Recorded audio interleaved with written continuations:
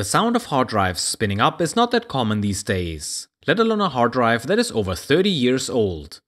Did the sound of this hard drive trigger some nostalgic memories for you?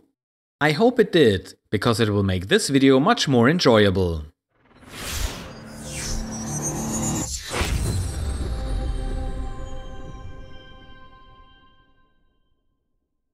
So why did I get a 3.5-inch 45MB hard disk that is double the height of those Western Digital IDE drives from the mid-90s? Yes, this Seagate hard drive with the model number ST-157A has a total capacity of 45MB. It all has to do with how I come up with new ideas I can make videos about. Sometimes I get suggestions from you through the comments below my videos. Other times, a follow-up video is required to dig a bit deeper into a specific topic. Then there are subjects I recall from my teenage years, most of which I had much weaker understanding of compared to today. And finally, there are accidental or unplanned videos, which pop up randomly during the research or preparation of other topics. Today's video is an unplanned video, like the first video I made talking about USB input devices slowing down retro PCs. My original plan was to install Windows 95 from floppy disks, but that could have also been achieved by using an SD to IDE adapter. It may seem pointless to get a hard drive that can store just a bit more than 32 floppy disks. Actually, this pack of sealed floppy disks can hold more data than the Seagate drive. Why bother with an old hard drive? Here are my reasons. First, there is the sound of mechanical hard drives that reminds us of those devices we used to store our data on just 1 or 2 decades ago. Another reason is my desire to trigger your nostalgic feelings in as many of my videos as possible, or introduce younger viewers to technology that is likely older than them. And finally, there is, of course, the actual reason why I wanted the real hard drive: limitations. This hard drive does not have more than 45MB of physical space available, and there is nothing anyone can do about it. Based on my research, it should be impossible to install Windows 95 on this hard drive, because Windows 95 requires at least 55MB for the minimal installation. I haven't tried this yet, but this is what I have seen online. So great, I got a hard drive I cannot use to install Windows 95. But of course, there was a solution for that. Back in those days when disk space was limited, operating systems came bundled with tools for compressing your hard drive, providing you with extra space that was necessary to continue performing tasks that would have otherwise been impossible. I'm talking about Double Space and Drive Space, a disk compression software that was available for DOS and Windows and is integrated into the operating system. This is not the first time I cover some sort of space manipulation. We have already seen how Microsoft increased the size of their Windows 95 installation diskettes to 1.68MB. I thought it would be interesting to see if Windows 95 can be installed on this hard drive using drive space. Sadly, most old hard drives are no longer in their best shape. Fully aware of the possibility to buy a defective drive, I decided to get a couple of old IDE hard drives. And as you might have already expected, one of those 4 hard drives seems to be defective. The Maxtor drive seems to have locked read and write heads.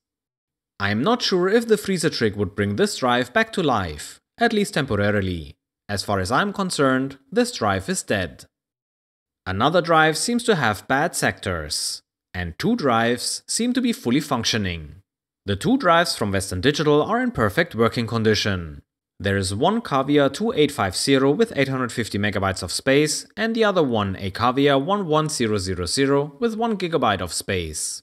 You might have figured out already that the last digits show the capacity in megabytes. But what is the first number for? The first number indicates how many magnetic platters are used. So this disk has only 1 platter, while this disk has 2 platters. I am very happy that both Western Digital drives work, but that leaves us with our Seagate drive to be the one with the bad sectors. And this is why this video is unplanned. And no, we won't look into drive space today. We need to see if we can salvage this drive, and if it is possible to use this drive for my actual project I had originally planned.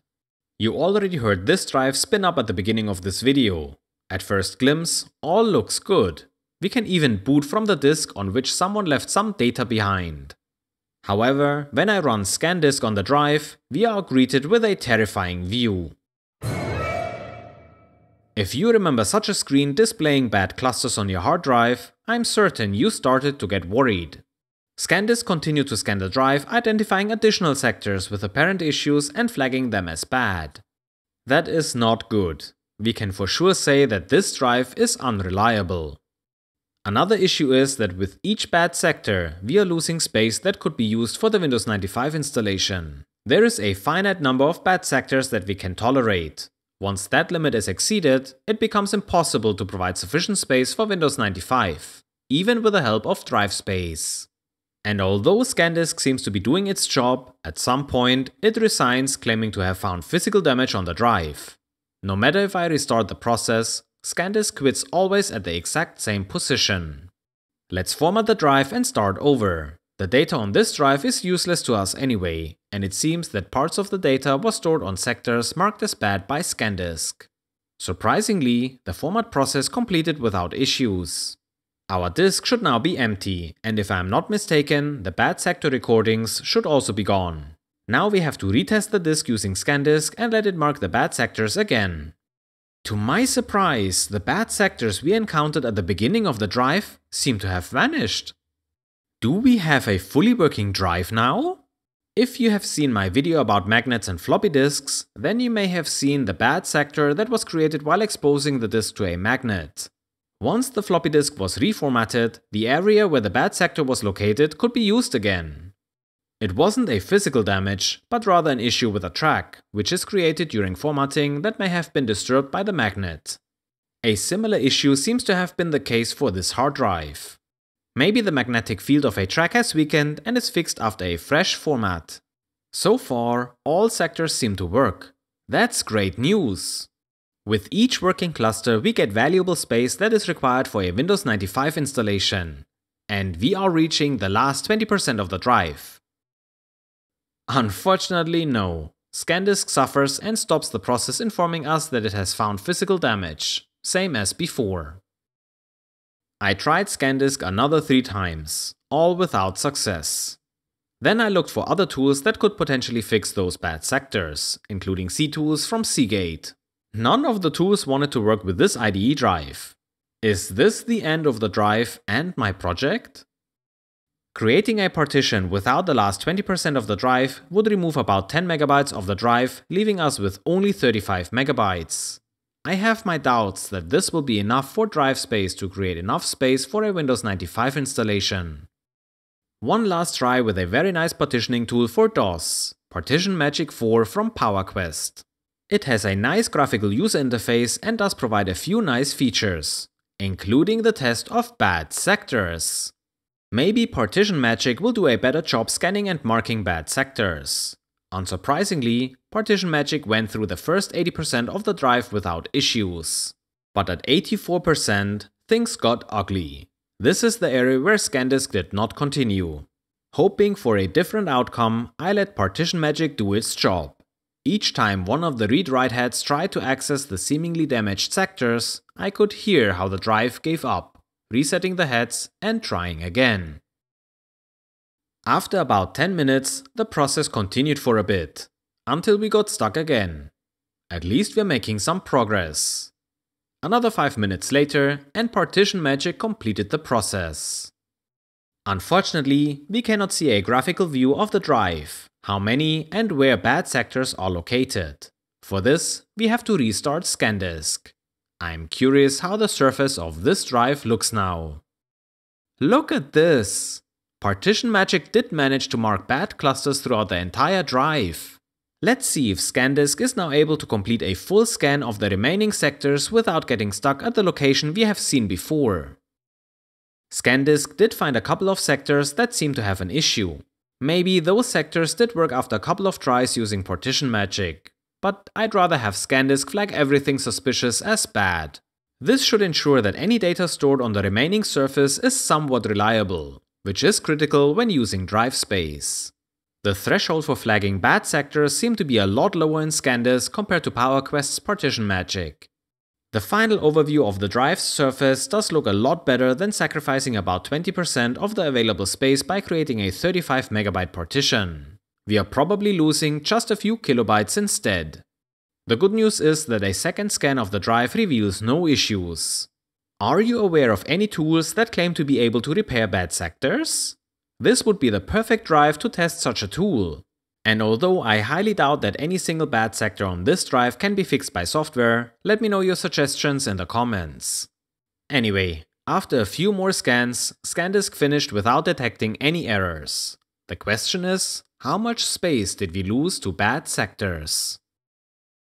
After formatting the drive and accounting for all sectors, we ended up with a total free capacity of 44,546,048 bytes.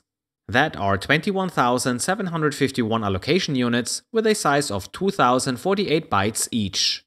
Now, after marking the bad sectors, we are left with 44,496,896 bytes.